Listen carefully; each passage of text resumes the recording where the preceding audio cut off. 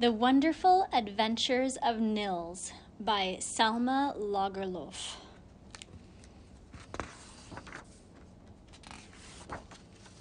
Chapter 1.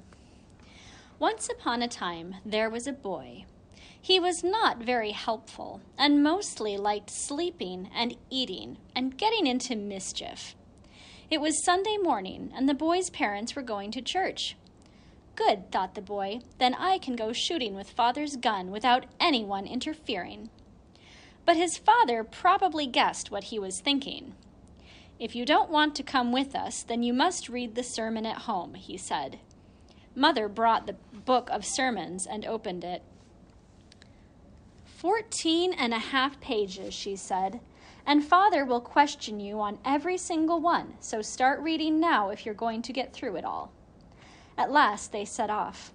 It was lovely and fresh outside, and the trees were in bud, the water murmuring along all the ditches, and the coltsfoot in full flower.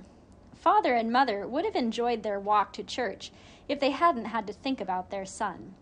He was sluggish and lazy, and didn't want to learn anything at school.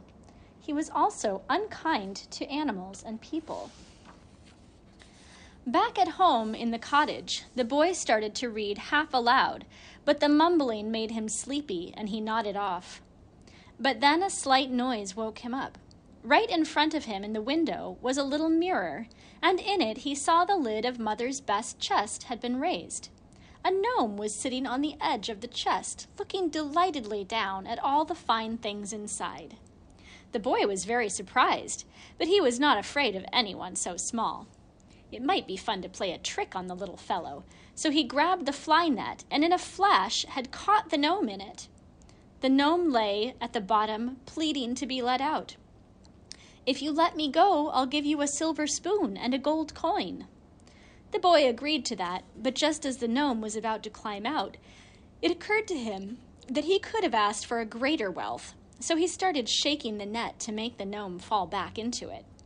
At the same moment, the boy received such a terrible clip over the ear, he thought his head would split open, and he fell senseless to the floor. When he woke, he was alone again. The lid of the chest was down, and the fly net back in its place. But his cheek was burning hot, so it had been no dream. But what was this? The cottage seemed to have grown. He had to climb up onto the chair, and in order to see over the edge of the table, he had to get up onto the arm. And to read, he had to get right into the middle of the book itself. He read a few lines, then happened to look at himself in the mirror. "Look," he cried, "there's another gnome!" Because he could see quite clearly a little fellow in trousers and a pixie cap. "He's dressed just like me," said the boy, clapping his hands. But then he saw that the boy in the mirror was imitating him. He pinched his arm and scratched his head, and at once the boy in the mirror did the same. The boy ran round to the back of the mirror to see if anyone was hiding there, but he found no one, and then he really was frightened. He realized now that the gnome had put a spell on him, and the little fellow in the mirror was himself. "If I wait a while, I'll probably soon be a human again," he thought, closing his eyes. But no, he stayed just as small.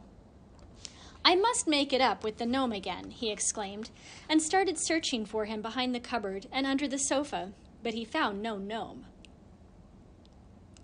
The boy started crying and pleading, and he promised never to play tricks again, never to be unkind, and never to fall asleep over the sermon.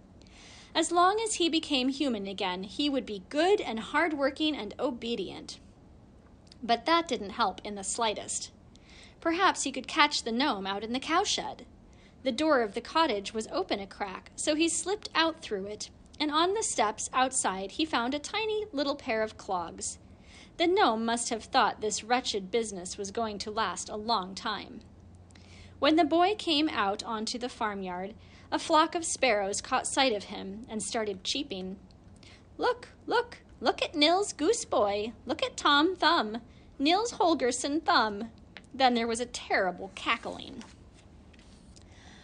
"Cock-a-doodle-doo," crowed the cock. "Serve him right, he who pulls my coxcomb." cluck, cluck, cluck, shrieked the hens. Serve him right, serve him right. The boy listened with astonishment. I suppose I understand what they're saying because I've been turned into a gnome, he mumbled thoughtfully. He threw a stone at the hens and shouted, "Shut up, you rabble!" But the hens weren't afraid of him any longer, and they didn't quieten down until the cat came creeping along. "Puss," said the boy, "please tell me where the gnome is." The cat seemed to be in a good mood, and said in a soft voice, "Oh, yes, I know where the gnome lives." But then a glint came into his eye, and he added, "I am perhaps supposed to help you because you've pulled my tail so often?" That made the boy angry, and he quite forgot he was so small. "I'll pull your tail again," he shouted, and ran straight at the cat. The cat leapt at once, knocking him over and putting his claws on his chest, his mouth open and hissing, his eyes as red as fire. The boy thought his last moment had come and cried out for help, but no one came. In the end, the cat let him go. "There you are," he said. "Now you can see which of us is stronger." And he padded away, looking as pious as when he had come. From inside the cowshed came the bellowing and stamping of 30 cows. "Moo!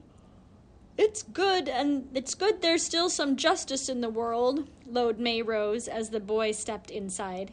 Again he tried asking after the gnome. "Just you come over here," said Star. "Then you can dance on my horns." "Come over here and I'll pay you back for that wasp you put into my ear," snapped Lily. "Come over here and I'll pay you back for all the times you've pulled away the milking stool from under your mother, and all the times you've tripped her up when she was carrying the milk pail, and all the tears she has shed for you," bellowed Mayrose, the eldest and most angry with him. The boy wanted to say he was sorry, and he would never be anything else but good if they told him where the gnome was. But they just shook their heads and tossed their horns, just as well if he slipped away from there. When he got outside, he felt really rather downhearted,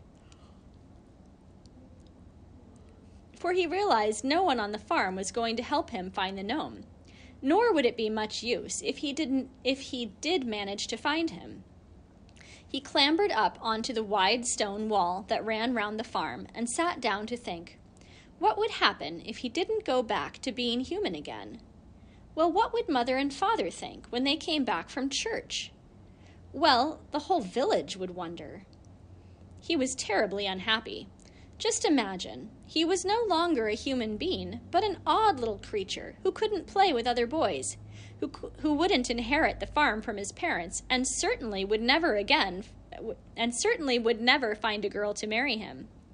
He looked at his home, small and poor in other people's eyes perhaps, but to him it was all too good. He would have to live in a little hole somewhere under the cowshed floor, and he would never again be happy about anything.